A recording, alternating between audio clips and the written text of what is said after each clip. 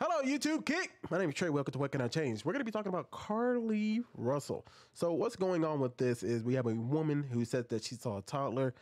She went after it and then she just disappeared. So I'm going to show you the video first because I have to zoom in so much and then we'll talk a little bit more, okay? So I'll explain it as I'm showing it to you. So you can see right here, this is Carlee's car. So we'll start back here. So you see, here's her car pulling over. Now she pulls over she starts pulling over way back here. So if you're looking around, you cannot see a kid at all. Now remember, this video is enhanced, okay? So this is a lot darker than it's showing. That's why these the headlights and everything are so bright. So it's been enhanced and it's obviously brightened way more than it was. So it's super dark, right? So there is no way on earth that people are saying that there's no way on earth that she could have seen a toddler, and we can't see even a figure of a toddler walking around in a diaper. Okay, so let's continue with the video. So here she goes. She starts slowing down, moving all the way over here. Okay, and that's the reason. Once again, because it's enhanced, it's kind of brightened up. You can see, these lights down here. Okay, so you see her car coming up here. So as she gets out of the vehicle, okay, she's going to stop right here. It's going to be super hard to see, but I'm going to do my best to show you. Like I said, I have to have this zoomed in quite a bit.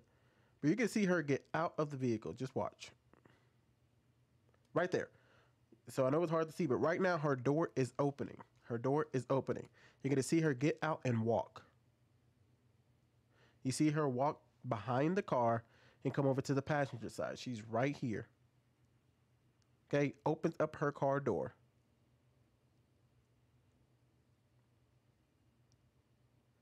I think at this point, this is probably where she is calling the police and saying that she has seen a toddler. Now you can still see her standing right here. So now this part is going to be super hard, but she's going to walk into the woods from this point. Very hard to see. Now you see her figure walking away. Now she's moving towards the woods. This part is extremely hard to see, but here she is right here. Walking. Now see, it's very hard to see, but she is starting to walk into the woods because she's believed at this point she has seen a baby. Still see her, still see her.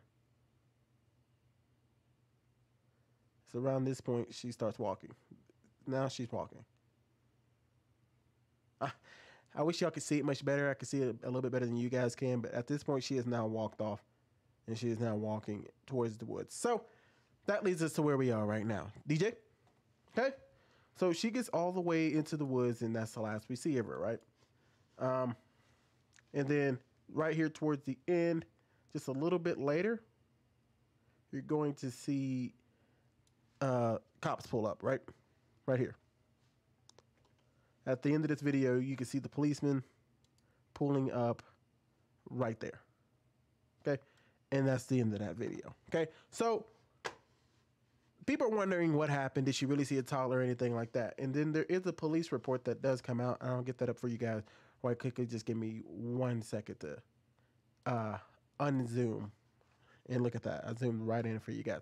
Let me unzoom here.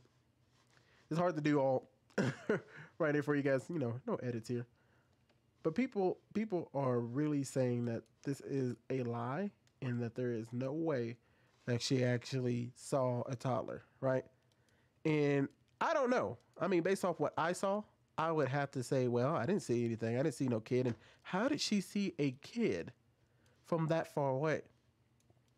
Nobody else reported that this kid had been seen. So how is that possible? But you know what's so funny, though? Her boyfriend came out and made a statement and said that she had been kidnapped and she's too delirious to talk about it. Here's the thing, though.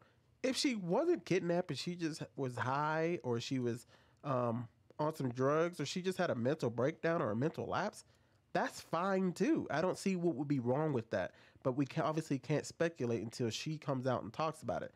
And then when people are going to ask, at what point did you see the baby? Because in the video, there's no baby. So let's look at a couple of these statements here.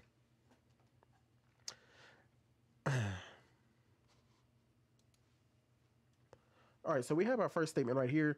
The Hoover Police Department is releasing additional information on the safe return of Carlee Russell. Since the time of the 911 call at 9:34 p.m. on July 13, 2003, the Hoover Police Department has expanded every available resource into locating Carlee, and we celebrate with the Russell family on her safe return at approximately 10:44 p.m. on July 4th.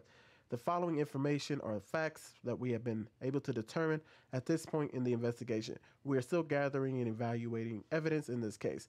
I want to say this. So pretty much how she ended up coming back home, you can see Candace always talks about it over here.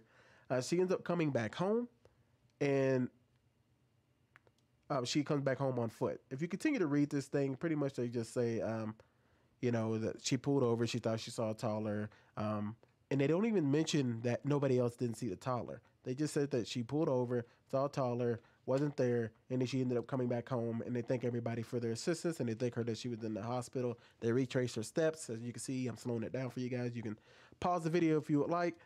And that's pretty much all that happens. And so you see over here that Candace Owens says, the Hoover police have now confirmed that only Carlee phoned in a report of having seen a toddler wearing a diaper walking down the busy interstate.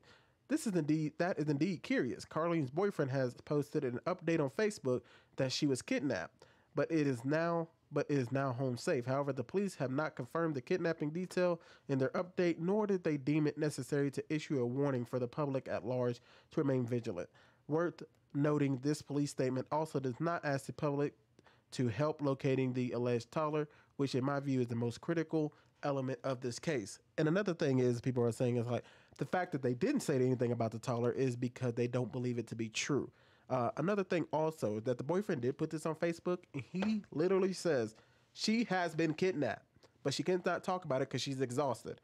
So somebody's lying, okay?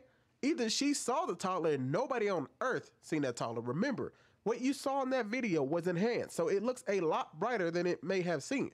It would have been much darker. So unless the little boy was standing in the woods, there's just no way. And why was she the only one to pull over? In fact, she started pulling over on the exit much further back, which you guys couldn't see until I showed her pulling up. And I'll actually show that video for you and show you how far back she actually was. Okay, let me show you the video again. So she's way back here, guys. Y'all can see at the bottom of the screen. She's back here. She ends up pulling up all the way up to here where you see my mouse. So watch how far she goes. So remember, she's back here. I think she pulled up somewhere either in this area or this area. But we'll see. She is pretty far back. So how on earth, and it's much darker, like I said, how on earth did she see a toddler walking around in a toddler, by the way, as you can see? The baby would have been so small. Look how far up she gets. So she's trying to say from back here, way back here, she saw a toddler all the way up here? It just doesn't make a whole lot of sense.